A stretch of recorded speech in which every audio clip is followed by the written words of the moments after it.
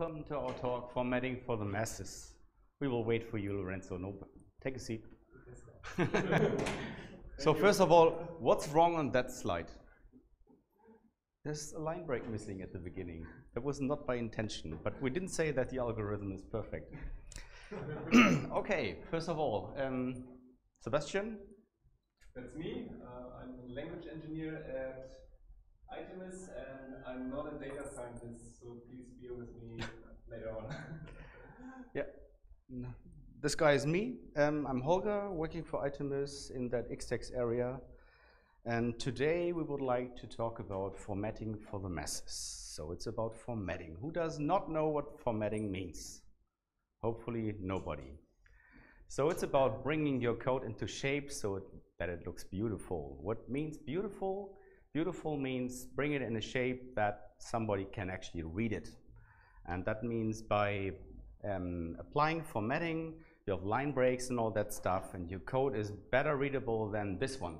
This is valid. The parser will not really complain, but nobody can read it. Actually, who knows what that kind of stuff here is? Yeah, Carsten? Yeah, xtext grammar. But it looks better when it's formatted in this way. So it's about spaces, it's about line breaks, it's about indentation, and there is a difference between indentation and alignment. So alignment means that we have here two things that are aligned in the same way, and we don't care about the or at the beginning. So that's a difference between alignment and indentation. But you can claim there are already formatter out there. And actually that's true.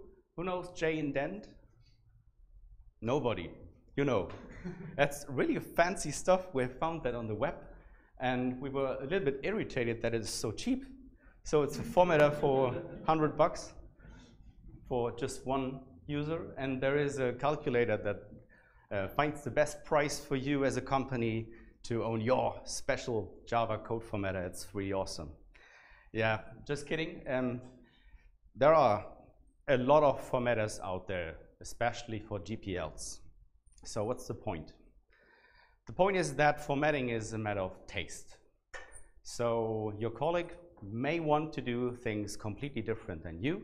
Normally you have a default formatting configuration for your project, but especially in the @merx framework, in the @merx formatting, there we have a special thing here. We have that line break. Somebody likes that. We say natural formatting looks different, but it's a matter of taste. So you might know JDT. And JDT comes, yeah, you don't. JDT comes with a formatter, and JDT comes with thousands of options. And that is because formatting is a matter of taste. And you can serialize that all that preferences and carry around with your project and share it with your colleagues. That's absolutely fine. But what if there is no option for your special case? The JDT guys have an option for that. You can switch off the formatter by a special tag, @formatter_off and @formatter_on. Yes, and it works. Okay, so, but what's the point? When everything is doable with JDT, what do we do if we don't have a formatter? So, especially in the case when you're thinking about domain-specific languages, writing a formatter is a hard thing. So Bob Nystrom said it's the hardest program I've ever written to write a code formatter. Yeah, we know that. In xtext, we have an API for that. To be honest, two different APIs. One is just about concentrating on the grammar itself, and the other one that is new is concentrating on the grammar, and you can access the AST during formatting, so that depending on the state of your model, you can make decisions how to format things. And that's kind of cool, but still code that you have to write. It's not simple, and it's not trivial. So, and even when you have a rich API to create a formatter, you end up in something that is not customizable for your user of your language. So you will do the very same thing that the JDT guys did. You will introduce options and all that stuff, but for Xtext, it's true, it's not coming for free. You have to do that on your own, and that's a lot of work. Nobody wants to do that. What would it be if a formatter would work by example? That means you throw a bunch of already consistent formatted files on a machine, and that machine guesses how to format the rest. That would be cool, and that is what we want to talk about today. So we stumbled upon a paper from Terence Barr, who is actually the guy behind AntleAir, and in Xtext we use AntleAir, so we know that guy. And he really has a clue how to do that.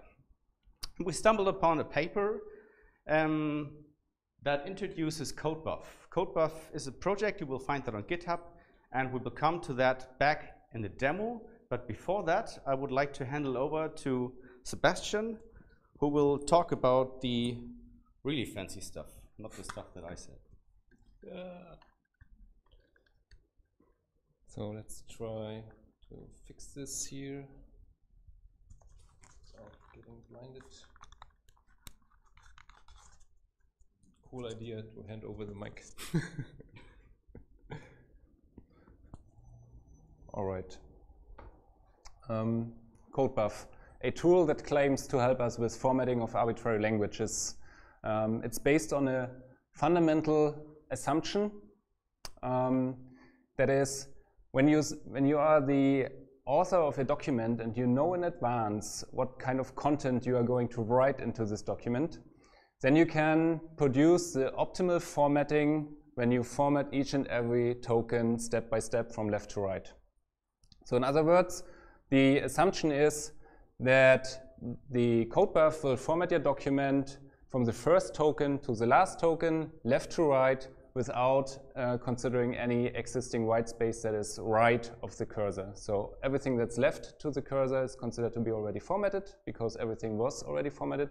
Everything to the right, which is white space, will be ignored. And by applying this algorithm, the assumption is that you will get a nicely formatted document. So that is step one. Step two is that there exists a function that allows to compute what kind of white space you have to introduce for a token. And what I want to explain now is how this function looks like and what's behind this. So who of you is kind of familiar with machine learning? Okay, as I said, please bear with me, I'm not a data scientist. But what machine learning in a very simplified way basically does is it takes an input vector of numbers and applies a function to that vector and produces an output vector, a result. And the key here is that you personally, as a developer, don't need to think about this function because the machine will somehow figure out what's to be done with this vector. So that is a super simplified idea how machine learning could work. And what codebuff does, it's basically describing how this vector is supposed to look like for a token to produce white space. For this talk, Holger did a nice experiment. We married the Xtext framework and the codebuff project. So he will show that in a demo in a few minutes. But in the meantime, what I want to explain is how this works in general to produce formatting for a sequence of tokens. So our example language here is the Xtext grammar itself, the Xtext grammar language, where we have a header and some e-package generation clauses and some production rules. And if we look at one of these production rules, it's basically just some snippet out of this document. What we have to do to produce a formatted snippet is, first of all, we have to create a sequence of tokens. So the first operation that's to be applied when we want to format something is we have to identify what is the real content. So we split the document into tokens. So we have package declaration as an identifier token, then a colon as a simple character token. Then we have something that is a string literal called package, and so on and so forth. And if we now pick some arbitrary token from here, let's say this identifier elements, then the challenge is to compute the formatting for this token, which is a text change. And the text change in the end is the amount of white space that we need to put in front of the token that we are going to type. So as I said, from left to right, everything is already formatted. And at this point, it's mimicked what would the developer do when he starts writing the identifier elements. He would put a line break and some indentation. So the formatting operation, format a token and produce a text change. It can be split up in three basic operations. So we have some functions that extracts token properties. So these are the relevant aspects of a token that we need to make a decision. Then we match the token properties against some known corpus of existing token properties to produce the white space, and in the end we apply the white space. This is in general how the formatting function is implemented. And what I want to do now is I want to explain these steps in some arbitrary order. So I will start with the definition of what is a white space in our scenario. We have 5 different kinds of white space. So there's a simple space insertion, so a number of spaces that we want to put there. There's a new line operation, so we want to put a new line before we continue typing. We want to indent the current token relative to another token. So indentation is always relative to something else. We want to align our token with some other token. So alignment obviously is about putting things in vertical, appearing like lines formatting. So we always need an anchor, which is the other token. Or we just say, there shouldn't be any space here, I do nothing. So these are the 5 possible outcomes that in the end can be reduced to a vector of 2 integers. So the number of spaces and the number of new lines that we need to produce a formatted output. In our case, we have 1 new line and 8 spaces. Makes sense so far? Yes, no, maybe?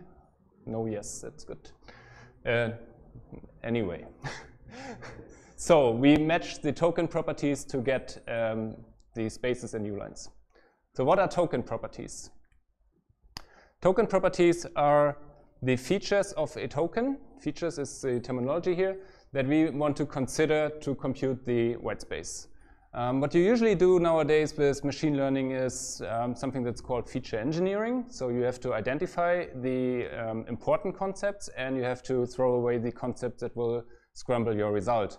What Terence did with codebuff is kind of manual feature engineering. It's not what you would do nowadays in all the cases, but it's a way to get towards machine learning. So he identified a certain set of important characteristics of a token that make up the formatting in the end. As I said, you always need a kind of vector of features. So a token property is a vector with a certain dimension, and then we have different elements that contribute to the applied formatting. First and foremost, it's the token type. So a parentheses is formatted differently from a string literal, and a string literal is formatted differently from, let's say, an identifier.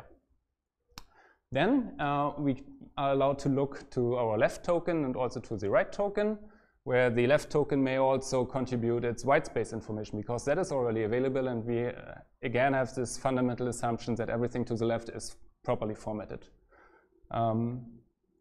There's a concept of paired tokens. Most naturally, these are parentheses, but in some grammars, we also have things that don't appear to be parentheses, but always appear in pairs. Like in the Xtext grammar, we have the colon and the semicolon for the production rules. And things like angular brackets, squared brackets, things like that. When you pass a document, you do not only have a token, but you create a tree of production rules. So what Terence also figured is that it's important where a certain token was used in the containment of production rules. So he looks at the parent node types and the parent's node type and the parent's node, and so on and so forth, so up to 5 levels. He figured out that it's not a good idea to go even further, because then you would do something that's called overfitting. Your formatting rules would only match for one given document and cannot be generalized. So, and last but not least, when you look at languages, it's in grammars, you always find things like lists of parameters, lists of operators for a function, lists of a binary function, lists of members in a class. So whenever you have something like a multiple cardinality or like an optional value, it's important how big the list is in total and at which element I'm sitting with the current token. So these are 5, or yeah, actually more than 5 because we cloaked 5 different things here. Different features that that I choose to present. In total, Terence figured that there are 21 different characteristics for a token that have to be considered, out of which 15 are relevant for the number of line breaks, and out of which 11 are relevant for the number of spaces. So this is what the function does that extracts the properties of a token. It creates a vector with 21 dimensions.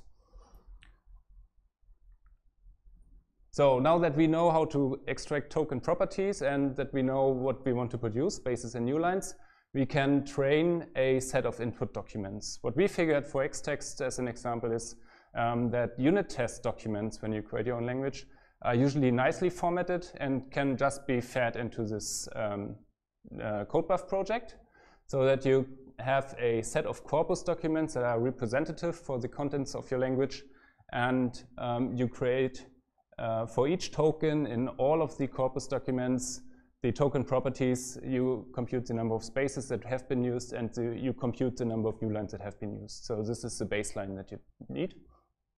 And what you end up with is a matrix with as many columns as you have tokens in your total corpus, and 21 plus 2 lines dimensions. Now the idea is, of course, we don't want, the idea is that we want to format unknown documents. So what we do with an unknown document is pretty much the same as what we did in the training. We take a token, an unknown token, and extract all the properties apart from the new line and spaces, because we ignore those since we want to compute them. And then we need to match the unknown token properties or the unseen token properties to figure out how many spaces need to be inserted. So there's an operation that is to be applied for the big matrix and the extracted vector to compute the smaller vector. So that is in essence what happens. And now a few more words on this function, which is the selection mechanism that codebuff uses. It's the KNN algorithm, so the K nearest neighbors. With a set of 10,000 tokens that are in your corpus, you would usually pick 100 nearest neighbors to figure the result. At codebuff, it was measured that 11 tokens are sufficient to get the best formatting in the end. So a very small set of required corpus documents is also sufficient by transitivity. So out of the unknown vector with 21 dimensions, we pick the k most similar known vectors.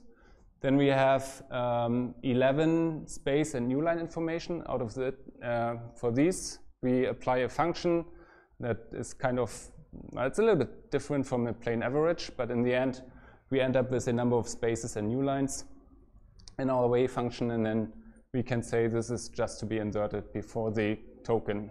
And then we have, when we do this from left to right through the entire document, we have a formatted document. Questions so far? Yes? Was there any other method tried than KNN, or why was the 11 set of neighbors defined? That's a fair question. So question was whether there was any other method that has been tried in the codebuff project. Unfortunately, if there was something else tried, it was not documented, but it would make sense to apply other strategies to also have some applied way on the different features that have been explored. But this was like in the related work section of the paper. So there's something good enough, and everything else is related work or future work. One more slide, I guess. Well prepared. So out of our matrix, we choose 11 representative candidates, and then we apply this wave function and get the result, what I just said. Demo time, right? Cool. Let me hand this over to you without strangulating. We have enough time.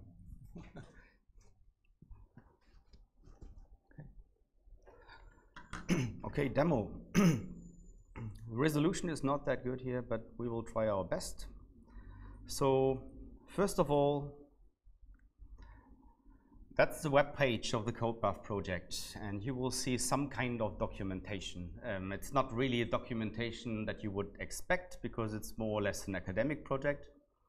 But at the end there is something useful because your grammar has to fulfill, sorry for that, has to fulfill some kind of requirements. So white space should go into the hidden channel of the parser. Same for comments, and that's the only thing you have to fulfill with your grammar. Codebuff is based on ANT 4, and as Sebastian said at the beginning, we want to marry Xtext and codebuff. That's not feasible normally because we're using ANT 3 for good reasons. I don't want to go into details, but we have to do something to make that happen. So let's have a look at Eclipse. This one here, the .g file, is something that is generated. Actually, that is a ANT 3 grammar that is generated through the generator of Xtext. And this one is polluted by a lot of extra things that will help us in creating the AST, the node model, and all that stuff. But this will not compile in combination with codebuff. So what we need is a clean, pure grammar that is just about the tokens.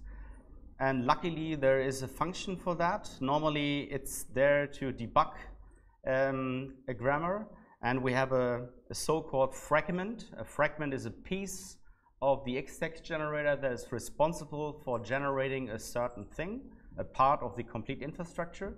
And the parser generator is responsible for generating the grammar, and out of the grammar, the parser will get generated. And it has a special flag, the debug grammar flag, and if I set that to true, it will generate me a grammar that is clean. It's just about the grammar itself that cares about the tokens, and we can work with that.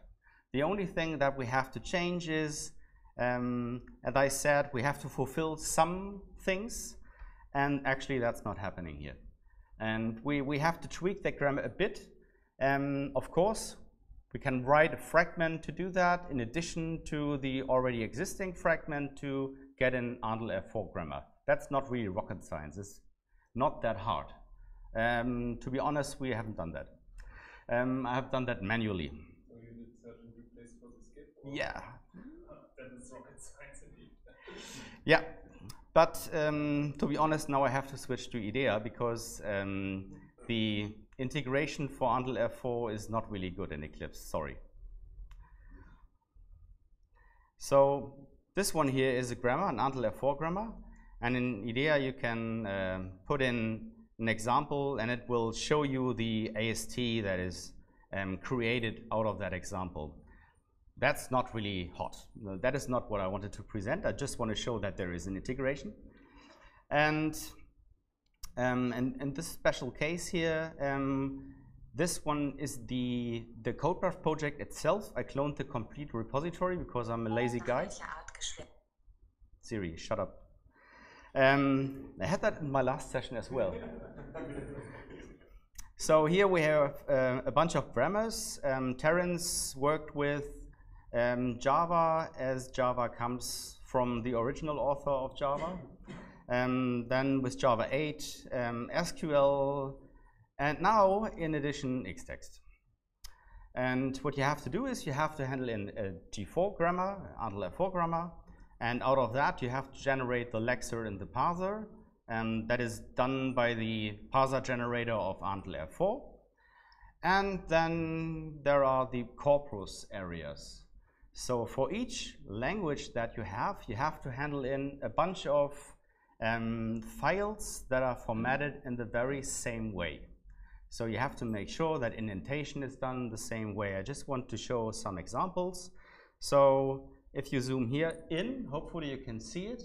White space is shown, and indentation is always done through 4 white spaces. When we go back to the website of codebuff, you will see something useful in addition, the explanation how to use that stuff. It's a bunch of parameters that you handle in by calling a main method of a Java class. And it's about the class that should do all that stuff. Sophisticated name is tool. Then you have to handle in the grammar itself, and it should be on the class path. Then you have to specify a rule that is the top rule of your grammar, so the entry rule.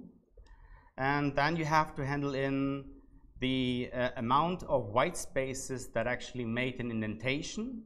You have to say what is a comment, and at the end you have to handle in a file that should get formatted. So that's everything. When we go back to IDEA, so here I have the xtext area where I can put in corpus, and I tried that with all files that I could find inside of the xtext repository.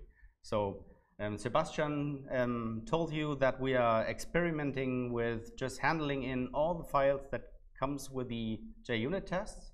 So they are not well defined, but they are some kind of defined and precise formatted, and the results were not that bad.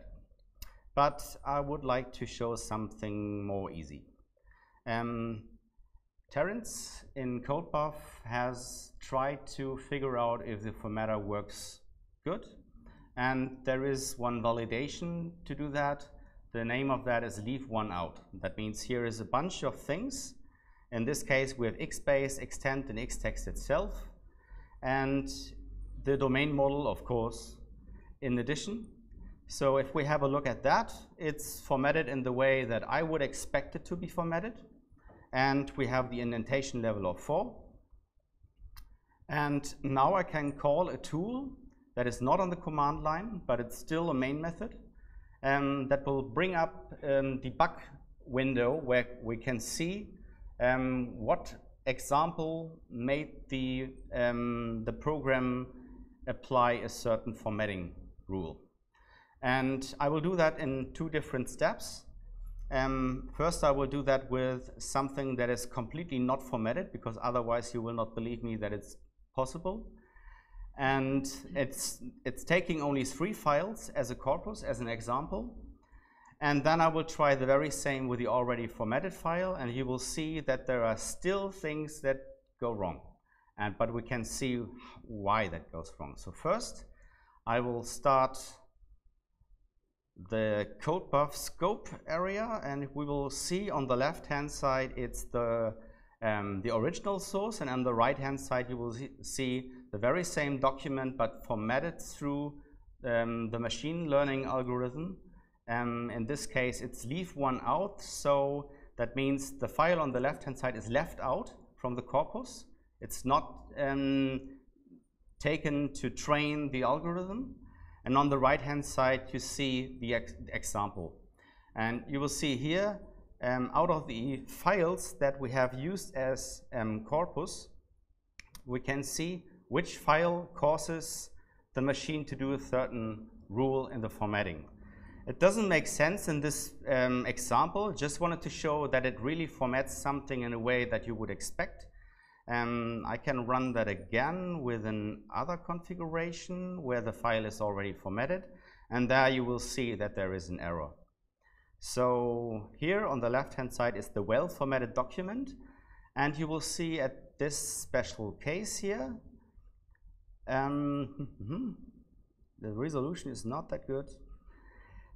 So in this special case here, where the feature of the entities are defined, I would have expected that there is this curly brace in the line before, like here.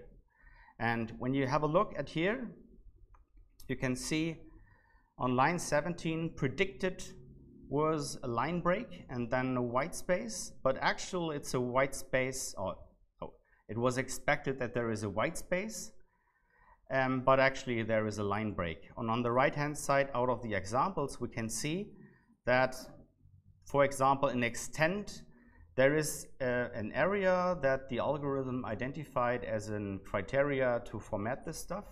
Actually, it's not correct. What you would do normally is go back to your example, fix that, and try again, so that you have a good way to establish a good formatting, and at the end, hopefully, the algorithm will work in the way that you expected. So we are nearly over. What's wrong? So, in the codebuff project, you will find that statistics. On the bottom, you will see the amount of corpus example files that were taken. On the left-hand side, you will see the error rate. This means 5%. In the example that we have seen, it was 5% as well. So this would tell us that normally an amount of 10 example files are enough. Beyond that point, the result will not get better, but it will not get worse anyway. So you can throw a lot of files on it, but it will just take more time and doesn't really fix something. And we have another statistic where you can see that when you throw normal formatted Java code, the JDT itself, on the algorithm, you will see that the error rate is around 5%. But if you have a look at Guava, and Guava forces a certain formatting, the error rate goes down. And that's pretty cool. So if you are aware that you have to handle in good examples that are formatted in the very same way, you will end up in something that is really cool. And the formatting algorithm currently isn't perfect. So you can download it for €0. It's not JIntent, but it's not really production ready. So it's an academic project, but it would make fun to combine that really with Xtext. So far we haven't done that. I don't like to write formatters at all, so maybe that's a good step. Okay, we are over and we are in time. We are open for questions. I'm not sure I understand the thing about the comments. So you have to leave the comments out, but can you then format the comments and take Java comments? I think the assumption is that that comments should not get formatted. That they should stay in the same way as before. So it would not change the contents of the comment itself, but it would put the comment at the right indentation of the line comment, for example. Exactly. But if you had an extra folder Java docs, that might work, right? You just need the grammar.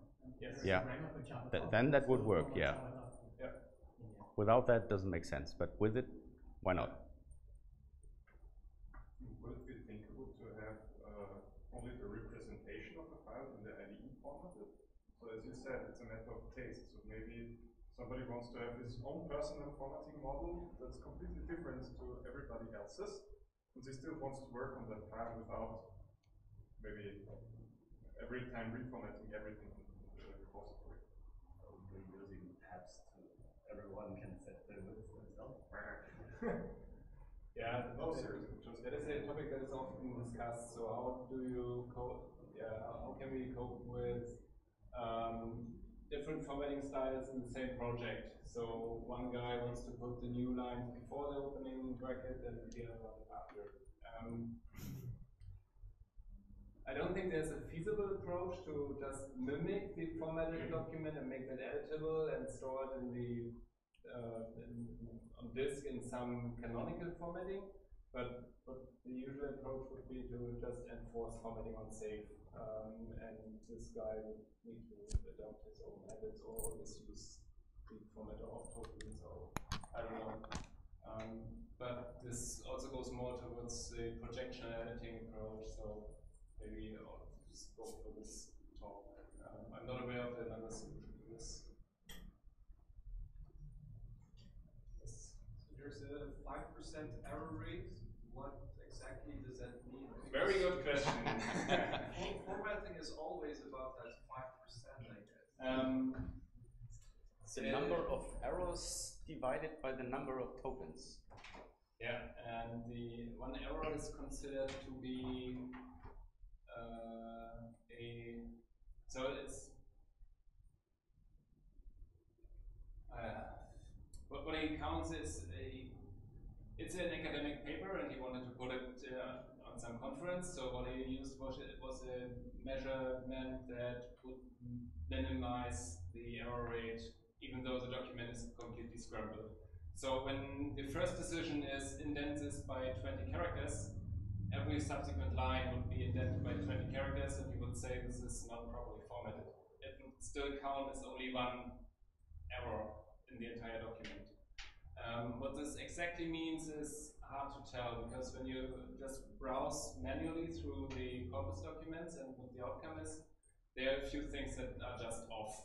So especially with longer files close to the bottom of the document, there were plenty of errors. What I can imagine is that a different algorithm to pick the best match, and then together with that even bigger number of documents for the corpus training would yield better results. But there was nothing, there was no section on the outcome of these experiments. So with random forest also you could train far better models, I would expect, than this manual feature engineering. So yeah, for simple languages like Xtext, grammars itself, it's pretty good when you look at the outcome. When you look at the TSQL examples, they're also very beautiful in the end.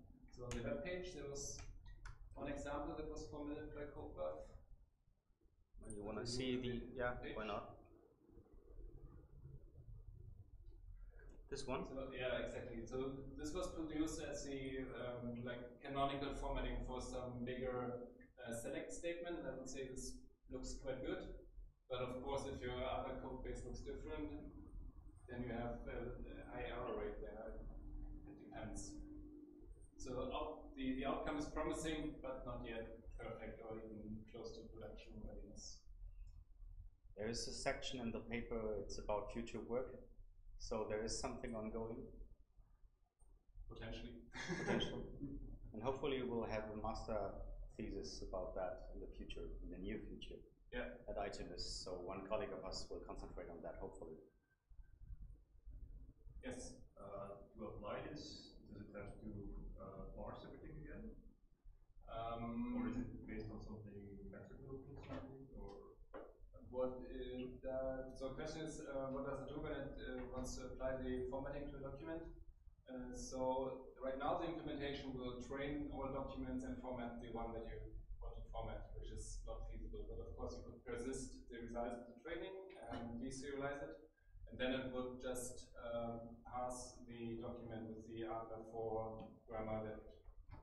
So in the Xtext case, you would just pass again. So it's as slow as parsing, basically. The formatting itself was pretty fast. Formatting itself is less performant than the training. So the training, yeah. Because it could be interesting. A harder feature than just formatting is formatting when you press enter somewhere in the file, that you get the right indentation. Yeah. And that's something like fuzzy, or you, that could be interesting to apply. That would be an interesting experiment to use this for auto-edit, for example. Yeah. Yes, one more question. Are there any plans to support such a formatting using Eclipse itself? Actual plans not, but I think it's a nice experiment. And we have to find out how much work that is. And maybe it's a challenge that our master student can afford. So step one would be to bring this into a shape that it would actually be usable, and step two would be ship a kind of default formatter as soon as you have mixed text language and 20 unit tests. But codebuff is open source. Xtext is open source. Maybe you are a contributor. Okay, thanks again for being here. Hopefully you enjoyed it.